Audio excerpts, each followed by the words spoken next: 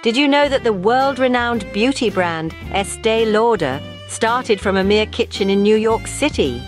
Yes, the story of Estee Lauder is as fascinating as the woman herself. A tale of ambition, perseverance, and an unwavering dedication to quality. Estee and her husband Joseph Lauder began their journey in the world of beauty with a simple vision: to make women feel beautiful.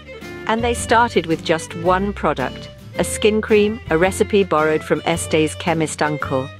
In that small kitchen, amidst the fragrances of oils, herbs, and essences, the Lauders meticulously crafted their first masterpiece. Every jar of cream was filled with not just a promise of radiant skin, but also the Lauders' commitment to quality and their dream to redefine beauty.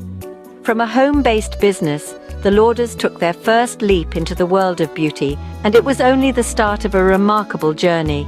Estee Lauder, the woman who once sold skin creams to beauty salons, soon found herself building a beauty empire. In the early 1950s, a transformative moment came with the creation of Estee Lauder's first fragrance, Youth Dew. This wasn't just a perfume, it was a bath oil that doubled as a scent, selling over 150,000 bottles in its first year alone. It was an audacious move that paid off, setting the stage for the company's future successes. As the company grew, so did its ambitions. The 60s saw Estee Lauder's expansion into the international market, starting with Harrods in London and then moving on to Hong Kong, Switzerland, and beyond. This strategic move turned Estee Lauder from a national sensation into a global beauty brand. The company's evolution didn't stop there.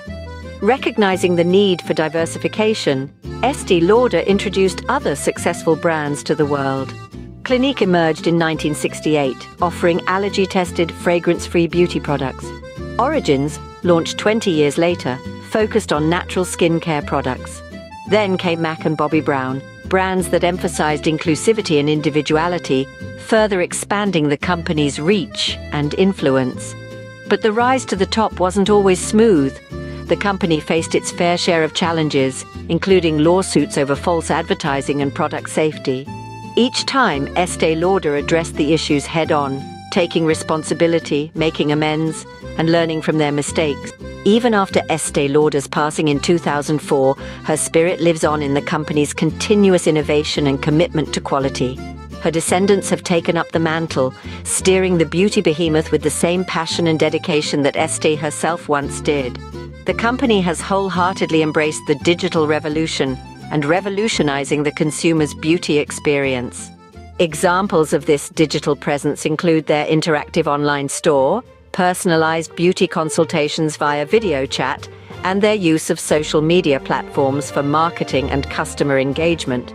From virtual try-ons to personalized skincare routines, Estee Lauder is at the forefront of the digital beauty frontier.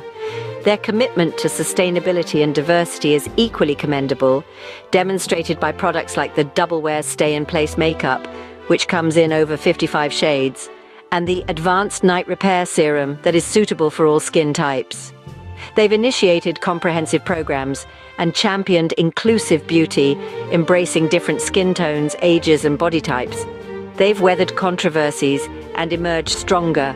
This beauty empire is not only committed to enhancing your beauty routines, but also to preserving the beauty of our planet. With an increasing emphasis on sustainability,